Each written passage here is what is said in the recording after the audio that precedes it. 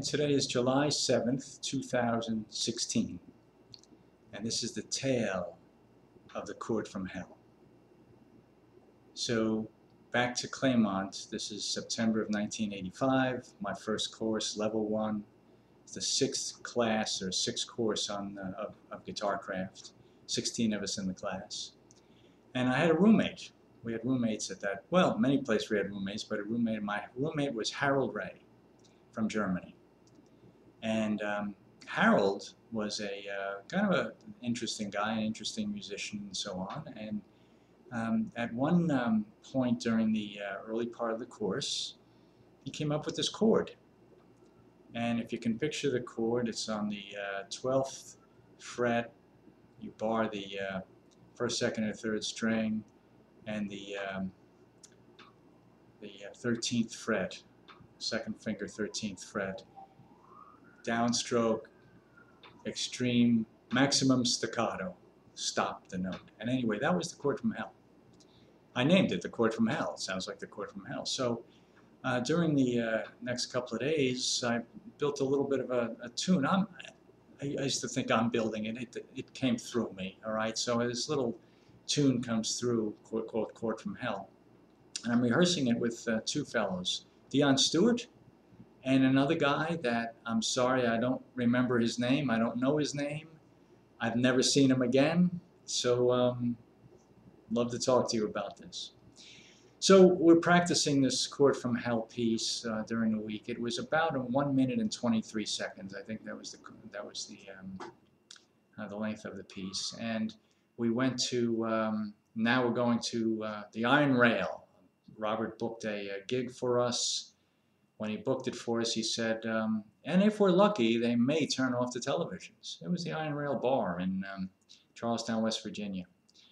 So we get over there. In fact, I'll stick with the Chord from Hell story, but when on our drive over there, we're in a little bit of a caravan. There's 3 or 4 cars, and I'm driving, and Robert's in the passenger seat.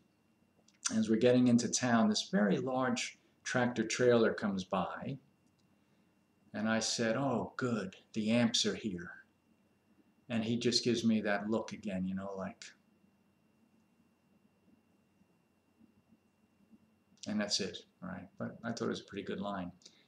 So we're in the green room, and the place is crazy. Robert is the #1 heckler out there, and people are, you know, the performers are coming back in. They're all like, what is going on? Things were being thrown, yelling and screaming and so forth. So the 2 fellows I'm with, Dion and this other guy, and I don't remember who started this, but they said, we're not going on. And the tune is too weird, it's too strange, and we're just not going on. And I thought, well, I said this to him. I said, well, I'm going on with or without you. I'm playing this piece. And I said to them, you know, I know why you don't want to go on. Robert's in the audience. He's the chief heckler. But this is the guy that brought 21st century schizoid man into the world. Do you think there's anything that can surprise him? Anything? And both guys said, you're right, let's go on. So that was my way. So we went on, and we're playing the piece, and again, it's only 1 minute and 23 seconds. And at the end, as we hit the Chord from Hell, there's actually choreography in there. We all back up like this, and we did it in time and so forth. And stopped the piece, and a roar comes out. It wasn't a big audience, but a roar comes out. And here's Robert. I'm looking to my right. Here's Robert. Standing ovation from Robert Fripp. Standing ovation. And I'm telling you, something in my mind went click. I said, wait, holy shit, a standing ovation from Robert Fripp? What? Anyway, that changed my life at that moment. There we are. So more on the following day. I'm going to tell you what happened the next morning. But that was our experience with Chord from Hell. Changed everything for me. That's it.